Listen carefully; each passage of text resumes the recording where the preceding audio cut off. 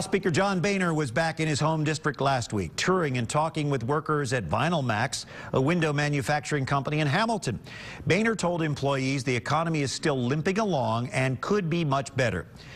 Speaking days before President Obama's State of the Union address, Boehner said Congress needs to control spending to gain the confidence of businesses and investors. Investors, business people around the country are looking for some certainty about what Washington's going to do and whether we're going to get serious about our spending problem.